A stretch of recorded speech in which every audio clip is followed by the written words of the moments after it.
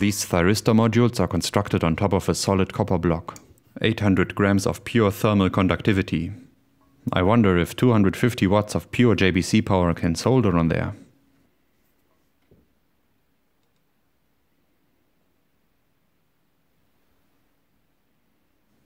Come on. Wait a second, is that normal? Oh no, stop. Nah, just kidding.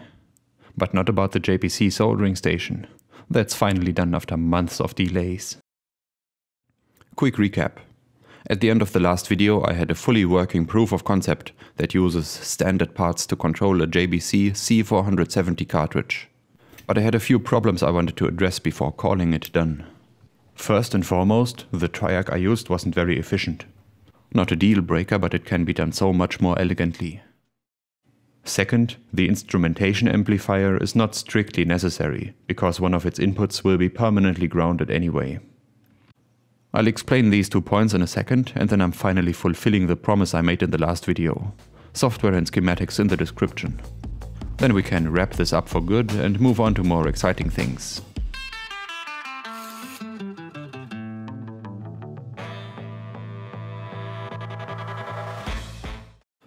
Okay, let's start by finding a replacement for that triac. I've been thinking about... what the hell, I've already built something around a pre-made solid-state relay. That is a tiny bit more efficient and extremely easy to use. One external component. What I didn't realize at all is that there is a minimum load voltage.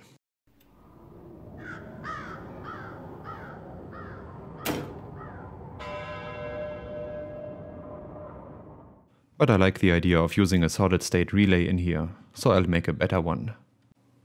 The VOM1271 photoelectric gate driver is basically an LED and a specialized solar cell that can apply a floating gate source voltage to 2 N-channel MOSFETs. Or just one.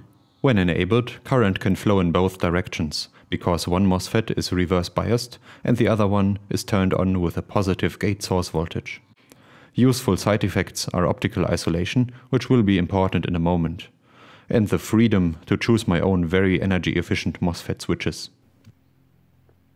So what do you think? Which transistor will it be? TO220 probably? Yeah, that would have been my guess too, but no. The MOSFET industry is progressing very fast. By choosing a very new product, I almost automatically get one with a very low on resistance, which in turn means very little wasted energy in my solid-state relay. Usually it's also very important to turn on a MOSFET quickly and make it spend little time in its high-resistance linear region. But I think I'll continue to do the switching near the zero crossing, so that even if the MOSFETs aren't fully saturated immediately, only small currents are flowing. I hope it doesn't look too complicated, because it really isn't. Apart from the solid-state relay I just explained, there's just a plus and minus 5 volt power supply, a bit of convoluted digital stuff for the push buttons and the LCD, and finally the other big improvement over the last design, a single fairly standard op-amp. The instrumentation amplifier I wanted to use last time would have had 2 major advantages. 1. Common mode noise rejection. Well, my microcontroller will happily keep a running average, and when it comes to soldering temperature, the total accuracy isn't that critical. 2. Low input bias current. Oh, come on, give me a break. A modern JFET input op-amp costs a couple of cents, and has an input bias current in the single picoamp range too. A thermocouple can easily deliver that. These 2 separate grounds have caused quite a bit of confusion underneath the last video, and because they kind of found their way into the new design as well, I wanted to take a minute and explain them properly. Okay, picture this. The JBC cartridges consist of a thermocouple, a heater, and an outer shell holding them together. The outer shell and one side of the thermocouple are permanently grounded, because best practice. This references the thermocouple voltage to mains earth. And so the whole controller section must also be referenced to mains earth, which is, you know, very common. But if also the heater supply voltage was referenced to mains earth, there would inevitably be unwanted currents through the thermocouple. So the easiest solution is to use a transformer with 2 independent output voltages. One is rectified, referenced to mains earth, and regulate it down to the needs of the controller. The other one is exclusively for the heater. Its circuit can be controlled with our optically isolated solid-state relay. Enough theory for now. Let's get back to the real world and finally build that thing.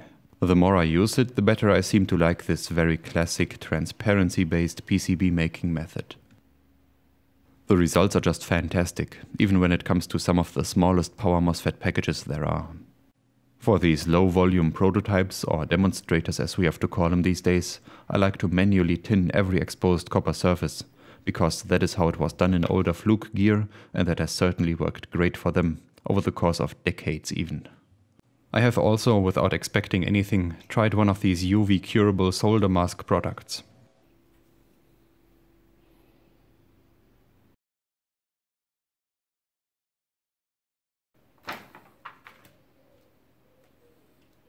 I'll give it approximately 5 minutes in the tanning bed.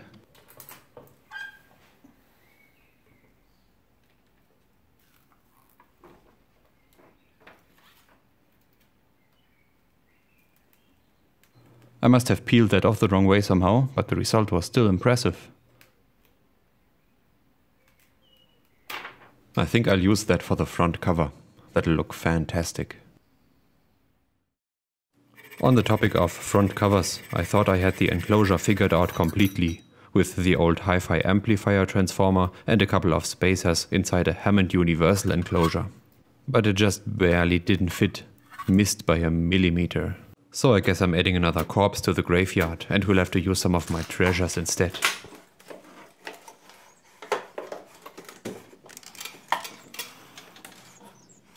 My hoarding tendencies strongly advised against using one of these extruded heavy-duty aluminium enclosures, and instead to keep them for some higher purpose, I guess. But this will be such a beautiful fit. I don't think I can let the hoarding tendencies win this time. Alright, I've relocated everything to a new front panel PCB, which is essentially single-sided. And instead of an Arduino, I'm now using a single Atmega 8 microcontroller. I've tried to use as few through-hole components as possible, and those that were unavoidable will just be surface-mounted anyway, so that the only drill holes in the front panel will be for screws, 2 push buttons and the soldering iron connector. One final cleaning in acetone and we are ready for assembly.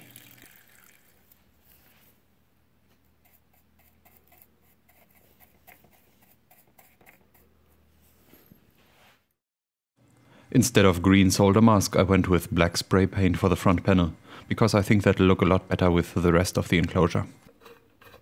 We can agree on that, can't we?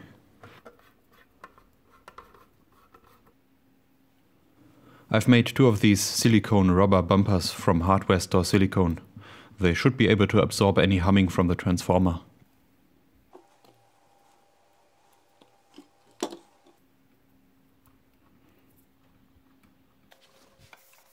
Thanks to zero voltage switching and a lot of decoupling rubber, the soldering station should be perfectly silent.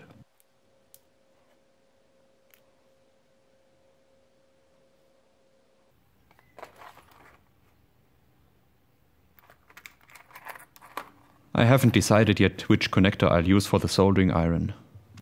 A gold-plated Lemo would be spectacular, of course, but it isn't such an important connection. So I think this decision can be delayed in favor of the good old hoarding tendencies. Well, and apart from that, we are done. Finally.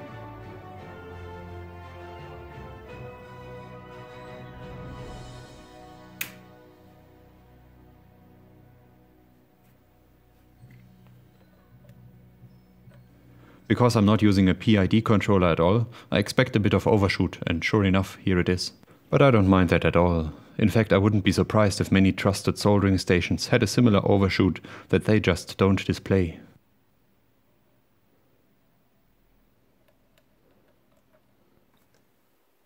This one heats up even more quickly than the last version, because with the new toroidal transformer, the heater gets a little bit more than 250 watts.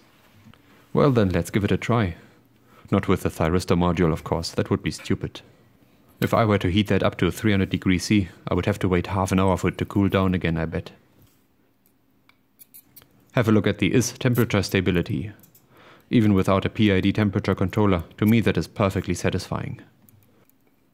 Gonna save the solid state relay and its stupid minimum load voltage for something else, I guess.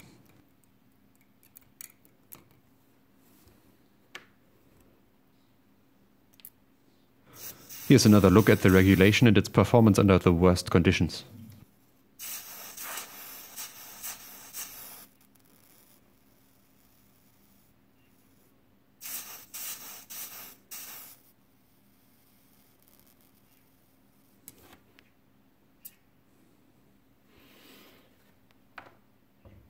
And that's all for today. Thank you for watching and see you next time.